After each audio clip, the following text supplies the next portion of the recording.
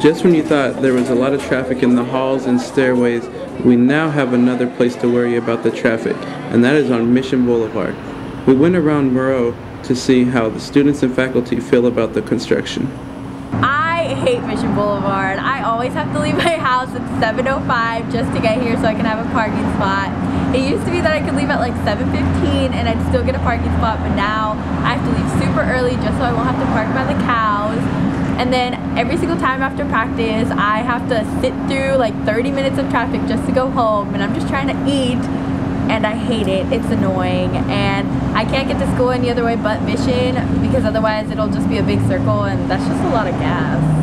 I sat on Mission Boulevard from 7:45 until 8:30 waiting to get to school because the stupid traffic was not moving.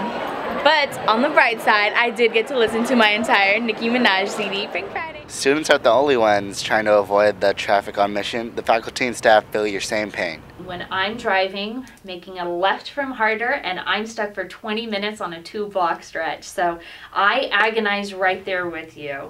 And then, for example, this morning for me, Jefferson was only going every other light. So that was a huge backup as well, where you try and be smart and make a right and come around. So I think what's been interesting about this entire process is as the city is doing the work and the construction company, we don't always get notified about what those changes are going to be, when that's going to happen, and then all of a sudden we show up to make a left-hand turn and the light doesn't work.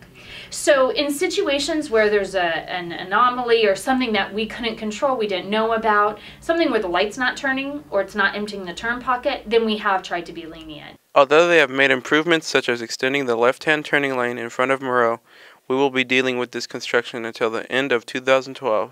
So I think it's just a challenge that we're all trying to live with. I think the best plan of action for anyone is to plan ahead, leave early, allow those extra 15 minutes, and just hang out in the student center. This is Marcus Mendiola and Anthony Hamilton signing out from MCTV.